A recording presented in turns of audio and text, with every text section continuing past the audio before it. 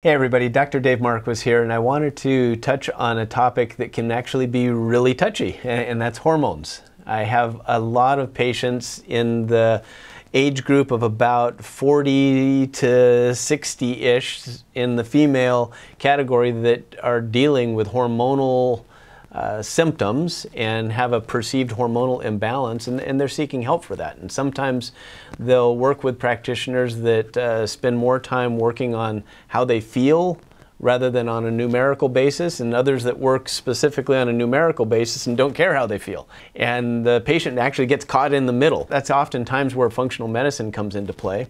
As part of this topic, I think that it's really important to understand that hormones are not a standalone system. Every tissue in the body relies on the communication of hormones because they are steroids that actually allow for communication of cells and create certain activities that are supposed to be happening at certain times of the month and at certain ages. And when they get out of balance, things don't feel right, and you can start to have symptoms, particularly in that 40 to 60 group. It might be things like brain fog or vaginal dryness or loss of muscle tone or fatigue, dry skin, weak nails, weak hair, emotional instabilities. You know, they're really important, but they are not standalone.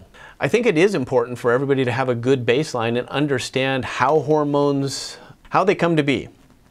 Hormones, as a sterol, are all fatty based, and so your own fatty acid metabolism is really important in how you regulate your own hormones. And so I actually like to look at everything related to fatty acid metabolism. So on a blood panel, that's actually going to start with your lipids and your blood sugar, and then it's going to break it down from there. So on the blood sugar side, I want to see what your 3-month average is, so your A1C, what your insulin's looking like. And then over on the fatty acid side, I want to see what your triglycerides are looking at, like particularly, and what your LDLs are looking like, because that's the pool from which your body draws to make much of your estrogen, progesterone, and testosterone.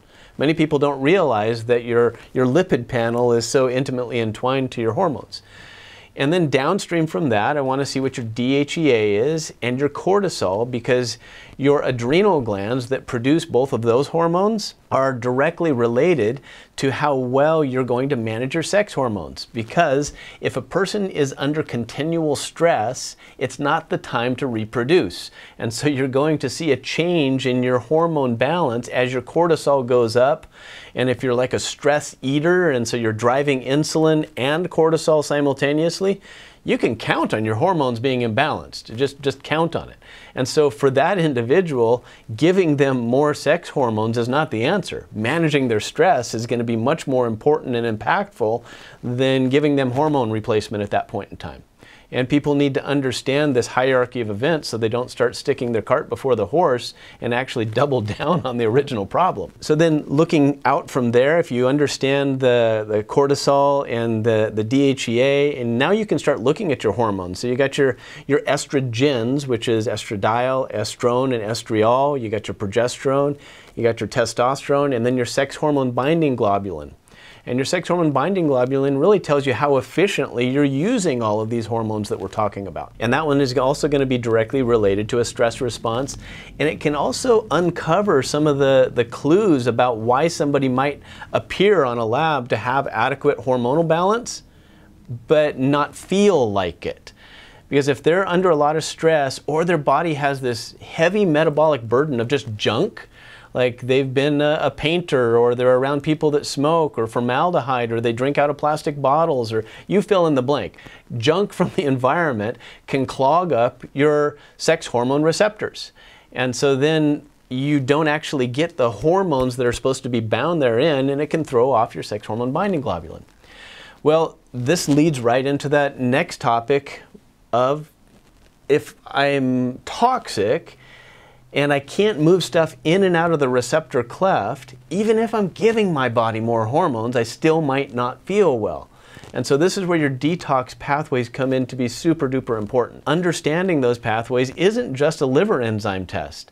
It's much broader than that, and it really does take sitting down and talking to people about, okay, what do you do on a daily basis relative to stress? What's the quality of your water?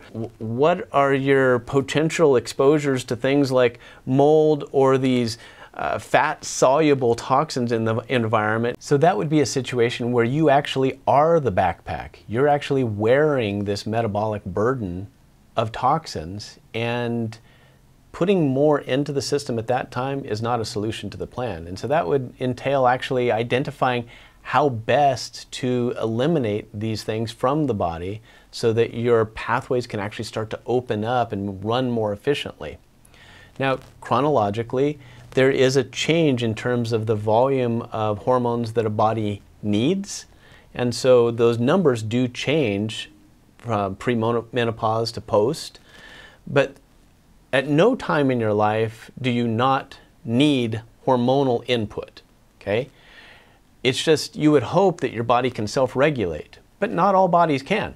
And so there are times where exogenous hormone input can be very helpful. And when you look at the bell curve of options in that camp, not all of it is created equally, and not every body is going to respond equally well to each option within that camp.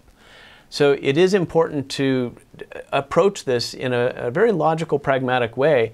So I like the evaluation first, get to understand what your unique obstacles are to this conversation, what your actual metabolic state is, if you have any roadblocks in place that need to be removed before you actually start to facilitate those pathways. And then if you do need to facilitate the pathways, now you can start to look at this menu of options of things to use. And there's a number of things in both the botanical realm and in the natural realm for compounding of natural hormones before you ever resort to go into the synthetics. But there are times where that camp too is necessary. So I'm not excluding anything. I'm just saying you need to find what's right for your body.